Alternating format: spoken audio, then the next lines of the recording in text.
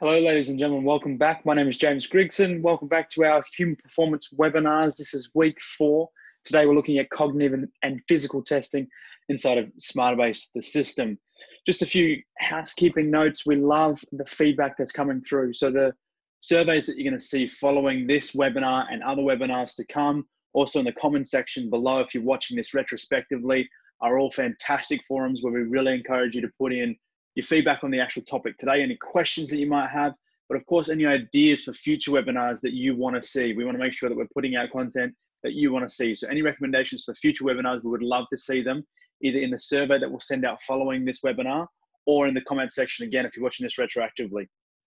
We're seeing a number of different countries come on board, people in many different time zones. So we really appreciate those, especially in the Northern Hemisphere, that are able to join us at such an early time for them.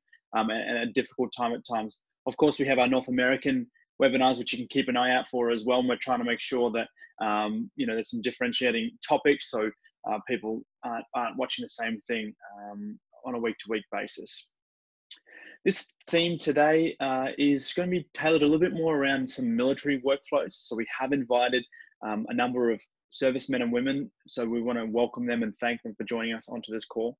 And again, as always, for those that have not joined these webinars before, it's very much like any of our human performance summits. If you've been to them before, if you are a client or not a client, essentially we're going to take you through some of the workflows that we have, some workflows which we think are going to be beneficial to you, but we're not necessarily going to get deep, dark and underneath the hood.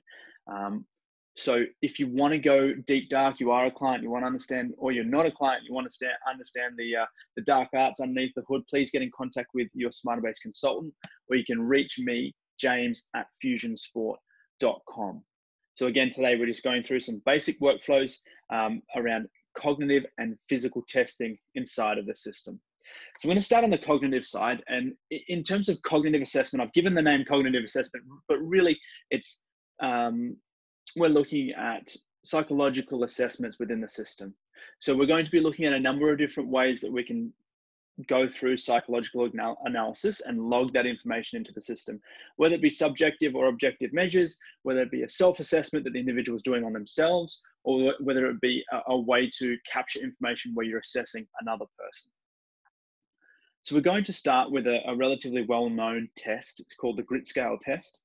And this is done in a self-assessment, from a self-assessment perspective.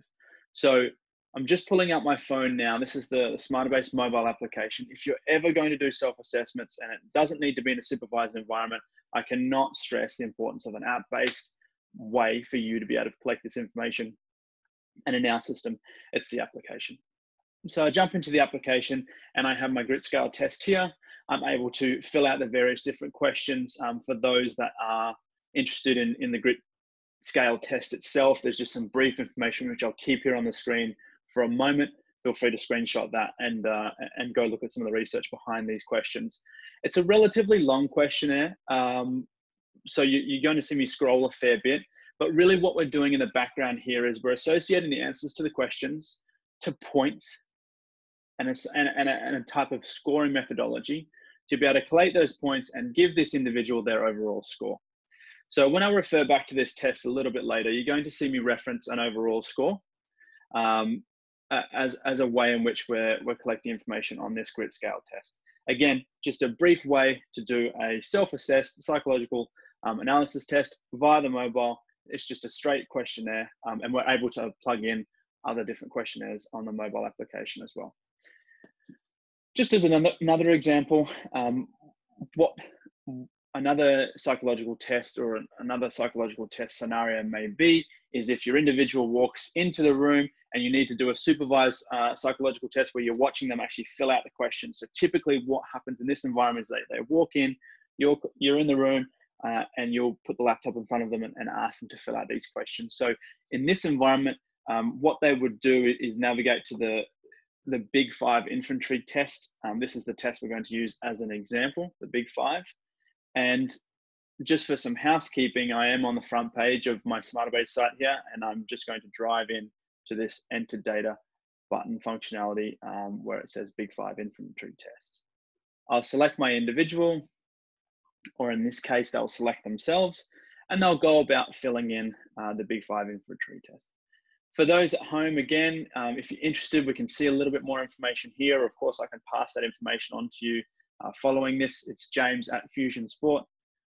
But the difference between the Big 5 and the grit scale from a back-end functionality perspective is it is calculating scores based off of the answers that are being given, but it's also categorizing and breaking down those scores into scores that are going to be associated to 5 different personality types, or the Big 5, as the name would suggest. So I'm just filling out some examples here to show you that if I scroll down all the way to the bottom, what we have is just some calculations happening in the background, which are associating the scores that are given to points, which are then going to be put towards a score out of 5 for their personality traits out of the Big 5 that we have here. So 1.13 out of 5 as an example. And of course, these scores aren't too high because they haven't completed the test in totality.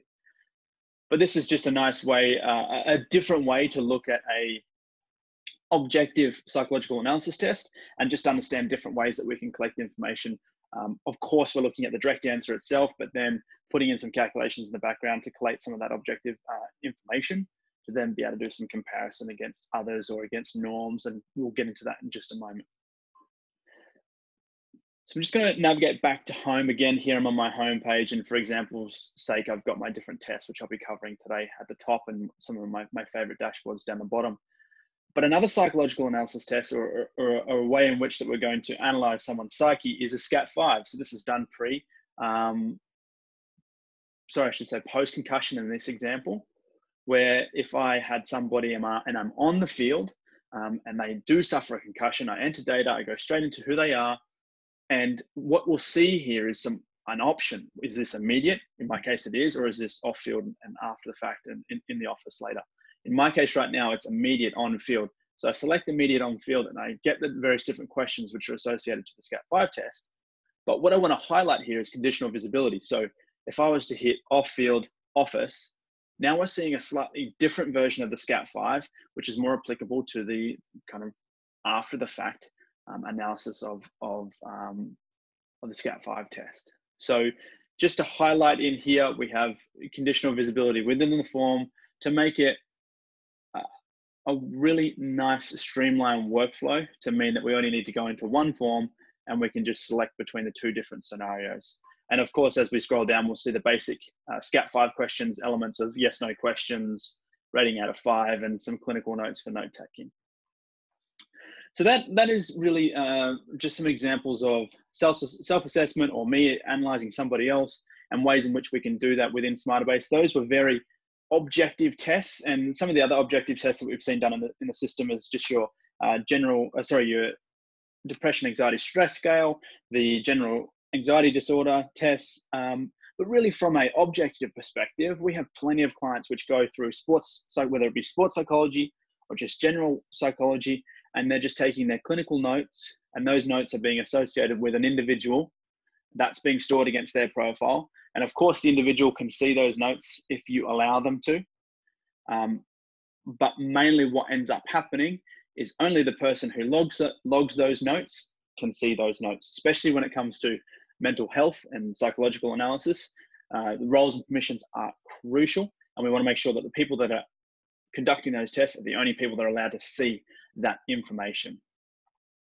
Of course, if you want to share that with maybe 1 or 2 other key stakeholders, you would be able to within roles and permissions again. From a comparison and visualization perspective inside of these cognitive tests, I'm going to direct your attention to this dashboard, which I'm about to pull up here. What we're looking at in this analysis is the visualization of the grit scale test, which is the one I did on my mobile. And there's also going to be some visualization of the Big 5 infantry test, which I did on my computer just before. Typically, our clients won't have both different types of tests on the one dashboard, but just for example's sake, cut me some slack and I'm going to be showing you both in the one dashboard. Like I said, today I'm flying solo. Normally I have a Smartabase consultant with me, but Jordan Beskenfeld did fall ill and wasn't able to join me today, but I do have some of his notes around this visualization piece. And one of the most important things that he was going to highlight is the use of colors, not only in the dashboard, but across the rest of the site.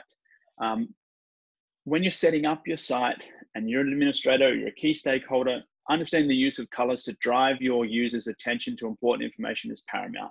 Having nice theming, consistent theming, and use of legends, which we'll get to in just a second, to really drive the attention of the user to where you want their attention to go is absolutely crucial. So just some examples of this here is we're highlighting red's obviously the theme of this entire site, as you'll see as we go through, but we'll see some use of red here for understanding where different separations of visualizations are, really highlighting where tables begin, this total individual score, really pushing my attention here, really pushing my attention to being able to click onto this and see further information with the use of that red icon there. All very important stuff when you're looking at building these types of dashboards.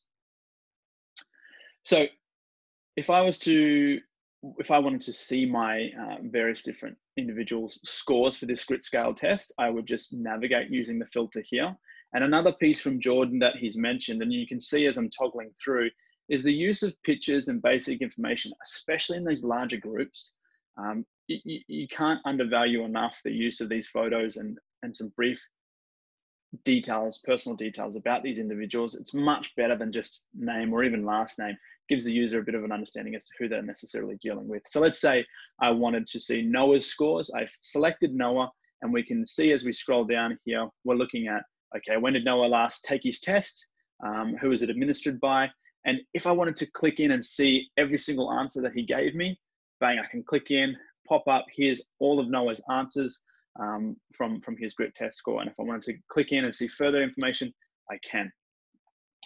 But really what we're looking at from a comparison perspective is a relatively basic comparison, looking at what was Noah's total score, what was the max of the group, the mean of the group, and the min of the group as we go from left to right. And we just get a basic understanding of where he sits. Nothing too fancy, nothing too crazy, but that's all we can really do with this type of data set.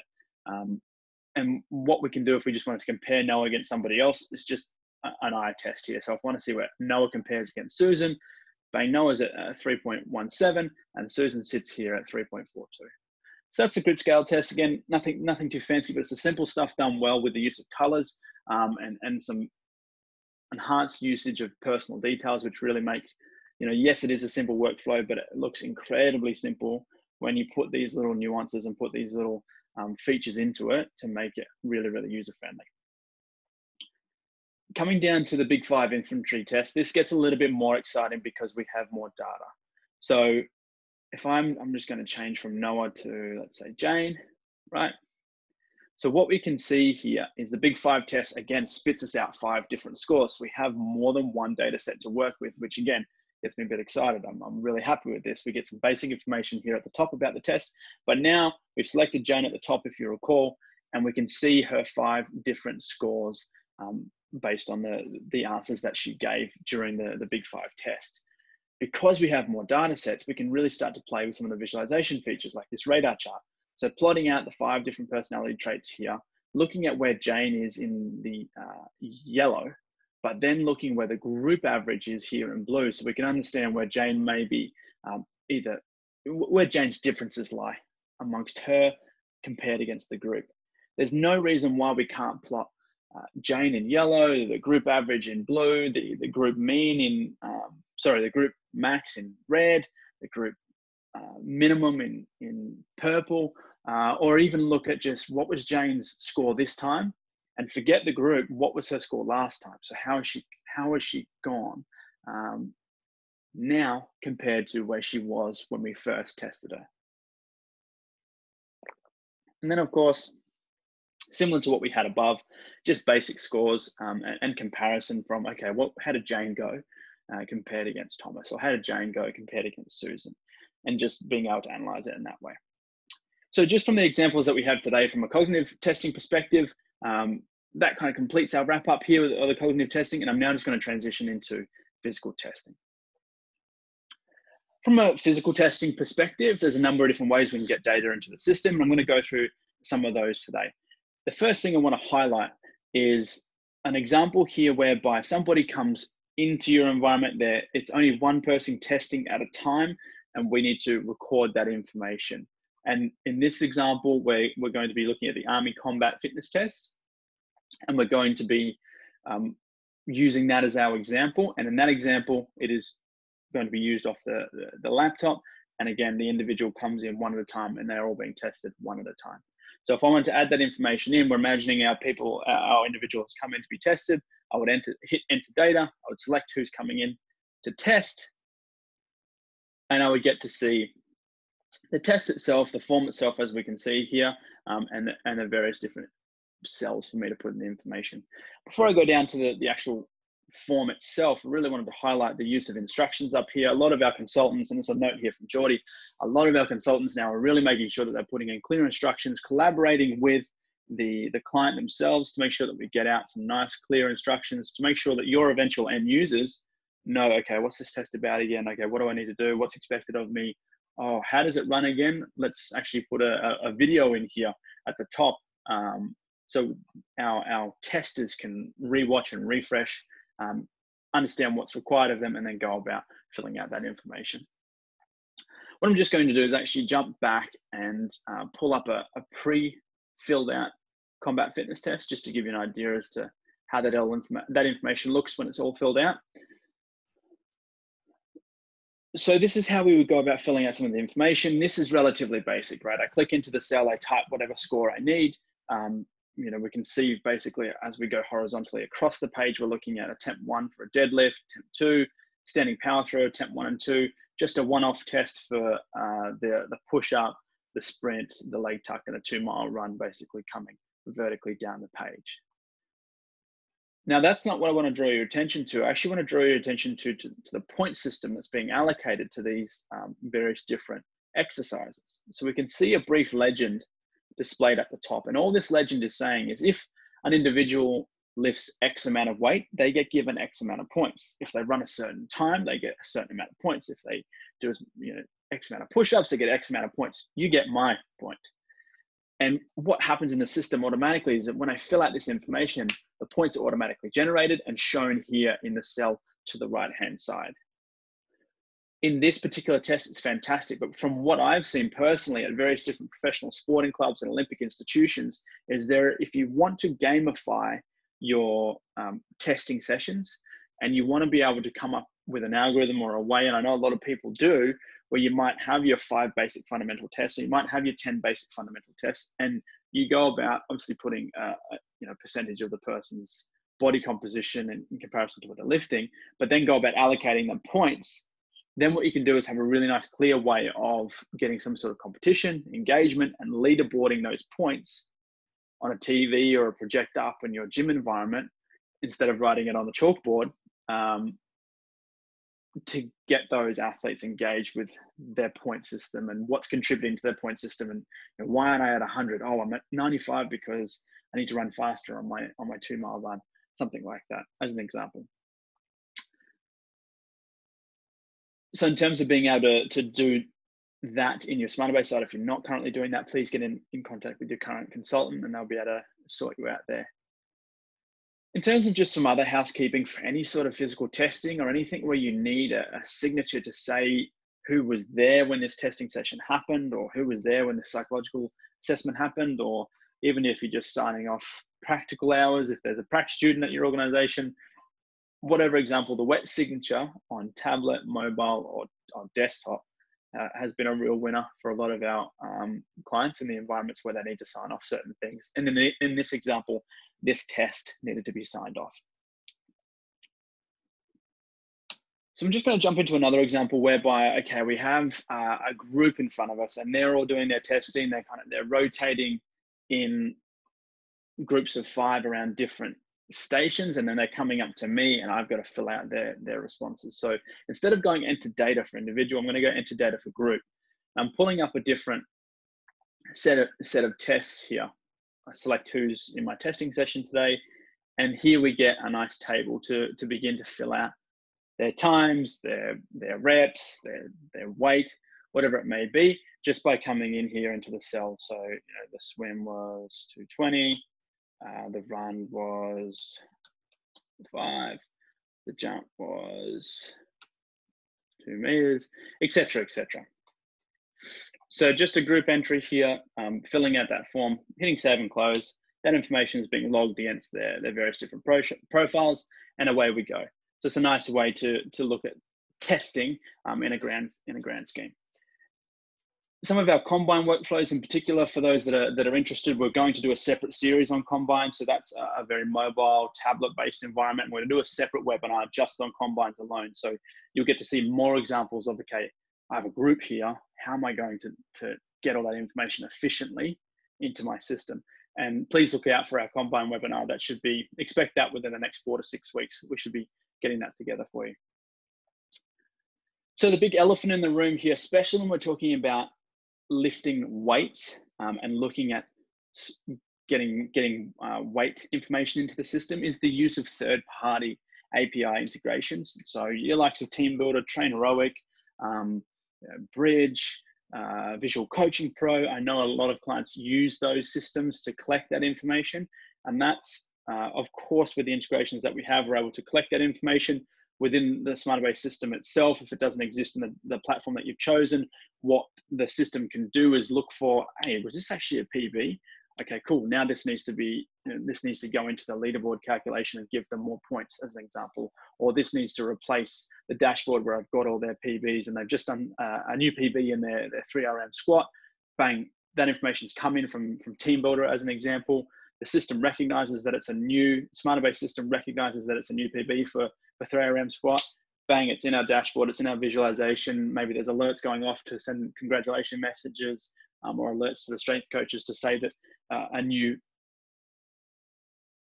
rep max has occurred. So there's different ways that we can ingest that information and then push comms and push visualizations off the back of that in a number of different environments. So I know people like to do they might do their testing session inside of those third-party softwares, or some don't like to test at all / that much, and they will rely on the software picking up the fact that somebody's lifted more to then spark a celebration. It's not necessarily a testing session every time that then collects that information and pushes it out. So from a visualization perspective, I just wanted to take our minds back to that Army Combat Fitness test, and we're going to be looking at the visualization of that information, which again, if we can just cast our eyes over here, we're seeing at the top, probably again, a really important note from Jordan that he sent through is the legends that are being used here. So firstly, just looking at colors. So if I'm looking across this dashboard, if I see a blue, that means someone's lifting some serious weight and they're going heavy. Gray is significant, yellow is moderate, and red is not meeting standard. So that really gives me a clear indication straight away, conditions my brain, bang, if I see any of those colors, I know exactly what they mean. And then some acronym usages as well, especially if you're pushing these reports out to key stakeholders or people that aren't necessarily in the gym environment day to day like you. Having those, just, it's a small thing, but it really makes an impact for the end user. Letting them know that if they see MDL throughout this entire dashboard, it means the 3-rep max deadlift and so on and so forth. Crucial, absolutely crucial. So just in terms of a leaderboard that I was almost referencing before, we can see out of the 10 athletes that I had in this testing session, just by filtering this dashboard here, I know who has been lifting a significant amount of weight, or who has, sorry, I should say, has gotten the highest score out of my group here. And if I want to categorize it for those that have not met standard as an example, I can see bang straight away who they were and what scores they got. Another way to visualize that here, just in a pie graph for those users that really like a graphical representation of information. And then again, really just an Excel way to an extent, I should say, I would say, of visualizing that information. Just from left to right, we're looking at every single result and every single score that was associated to every single element of that fitness test. So from the MDLs, which was our deadlifts, we're looking at first and second attempt, the score that was associated for those MDLs, and so on and so forth with that similar format here. Looking at the sprint carries, looking at the 2-mile runs, and being able to filter for those particular columns being one of the key features in here. And of course, again, the use of colors. I'm just scanning over this dashboard here and I see bang a red element here for Lachlan. I see a red element here for Charlie. So I know where they've actually fallen down, because if we cast our eyes over to the right, we know that they've not met standard overall. Well, then where have they not met standard? Okay, it was in Charlie's case, it was his deadlift. That really was his Achilles heel. Another brief feature which I'll go through is just filtering. So filtering for, you might have had multiple different testing sessions. You want to look at a testing session from a particular date, or if you want to categorize those tests to say testing session 1 or testing session 2, that's of course possible. Looking at subgroups within and picking for subgroups within your overall group, or just looking for certain soldiers, of course that's all possible. One of the questions I had on the live webinar was about sharing this with other stakeholders in the organization. First things first, just get them a login. But if that's not possible and they're not necessarily people that are computer minded and they still love paper, of course you can print these different dashboards out here just using this print button. So go to print, push it out, and away we go. They've got a hard copy. Finally, I'm just going to show a comparison dashboard. We actually looked at this dashboard. You'll notice its similarities last week when we were looking at skills, skill assessments within the IPP or IDP webinar, which is obviously the week previous. So if you're interested in that, please check that out with Fusion Sports' Jack Halley. But this dashboard here, what we're looking at is using the same template, but comparing different lifts or comparing different exercises / activities than we did last week. So let me walk you through this for those that haven't seen it. At the top here, what we're looking to do is select our key athlete or our target athlete or a target soldier or a target dancer, whoever it may be. Selecting who that is, let's say it's Alison in this example, and we're going to compare Alison here in the blue compared with everybody else in her group in the gray, just as an off the cuff example. And we can see in terms of Alison compared to her being in the blue here, all the way down, she's in the blue, compared with the group average being the gray, she really doesn't sit too well in terms of where she ranks up against the rest of the group. But maybe we want to compare Alison with Kathleen, and we just see where Alison sits versus Kathleen. She actually does quite well. We can see Alison here in the blue doing quite well against Kathleen. Or if we want to compare Alison against everybody in a certain squadron or everybody of a certain rank, we're able to do that. One other key feature in here is not just individual to group or individual to individual analysis, it's group analysis to group analysis, especially in a military environment. There may be squadron comparisons, there may be different rank comparisons that you may want to do. And maybe if it's inside of sport, between sports, you may want to be comparing different sports, and that's of course possible in this scenario here, just by selecting, okay, we want to look at all the corporals. As this example, we can see 3 people here, and we want to compare them against the lieutenant colonels. Not the best example, let's grab all the majors, we'll go with it. And we can see where our corporals sit against our majors here. Okie dokie. So that wraps up everything to do with what we're looking to do today, whether it be from the cognitive testing to the physical testing. Again, if you have any questions from this webinar, please reach out to your consultant, or if you don't have a consultant, you can reach out to me. It's james@fusionsport.com. There'll be a survey coming out, or if you're watching this retrospectively, comment below and we'll be able to answer any of the questions that you may have. And again, we would love some ideas from you guys. What do you want to see in the next webinars that we can cover? And if you are a current client and you're interested, especially at this time, to be collaborating with us on these webinars and coming up with topics with us and presenting these webinars together, we would love that as well. So please reach out to us if any of those and all of the above pique your interest. Next week, it's Thursday. The date will be the 30th of April. So on the 30th of April, we have Dr. Marcus Colby joining us for a webinar on load management inside of Smartabase, or load management inside of your AMS. So that'll be a real treat. Can't wait to have him on. That'll be at 2 p.m. again, Australian Eastern Standard Time. And then for those in the Northern Hemisphere that are interested, of course, we're doing recordings and we'll push them out in our various different platforms to get to you. Thank you very much for joining me today. Have a great day.